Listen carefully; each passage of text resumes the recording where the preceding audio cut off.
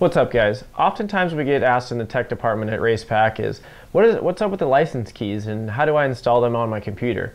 Well, if you have a V300, a V500, or G2x Pro, you're going to have custom license keys in a config file which come on a USB thumb drive when you purchase your unit.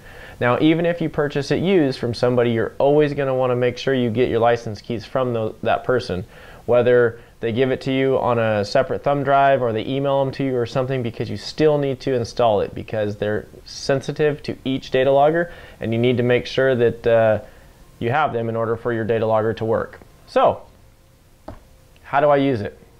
Let's show you real quick and get these babies installed into our Datalink II software.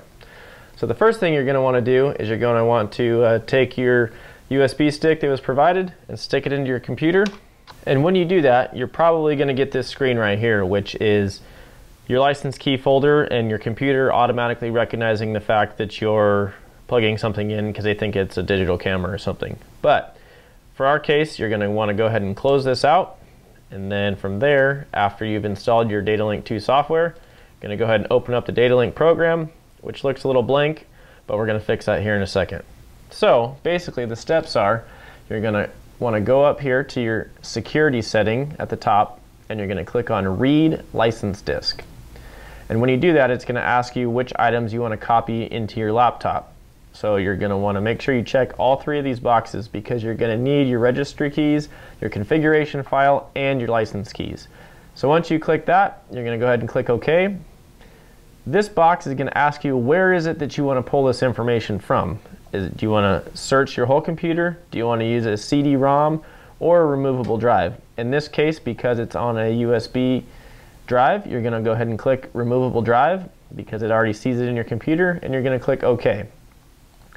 As you click OK, you're going to see a message log pop up that says done. That basically means all of your stuff is already installed.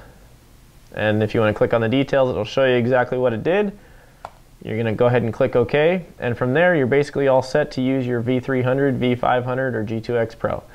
So to make sure that it worked, we can go over here to click File, Open Car Configuration. In this particular case, I loaded the V300 6224. I'm going to go ahead and click OK, and just like that, I have my data logger config and everything needed in order to use my new V300. So just like that, it's pretty much a snap in order to install your Racepak licensing keys. But just remember, like I said, if you have a used data logger that you've purchased, you're always going to make sure that you need some sort of licensing keys. If they've lost it and they didn't give it to you when you purchased your data logger, you can always give us a call at Racepak and we can recreate them and send them to you via email or on a USB thumb drive. Other than that, if you have any other questions, please be sure to log on to racepak.com or check us out on our YouTube page at Racepak Media.